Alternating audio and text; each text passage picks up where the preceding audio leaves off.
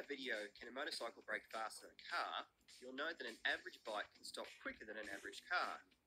And if you've seen our video on two-fingered braking, you'll know that using this technique can reduce the stopping distance by around 4 metres at 100 kilometres an hour. In this video, we'll look at the braking distances between using just your back brake, front brake, and combined braking. The front brakes on a motorcycle do the majority of the stopping work. Not only are they bigger than rear brakes, but when you slow down, weight is transferred to the front of the motorcycle and hence the front wheel. But is your back brake only useful for low-speed manoeuvres? Or does using it provide extra stopping power, especially in an emergency situation? Let's take a look.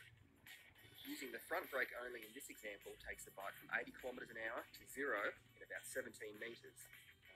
And as you can imagine, relying solely on the rear brake when braking for the same speed takes much longer, around 40 metres. Let's now have a look. The rear brake and front brake used together provides any additional stopping power. By using both the front and rear brakes, stopping distance improves by around 4 metres from using the front brakes alone, which is a massive 23% reduction.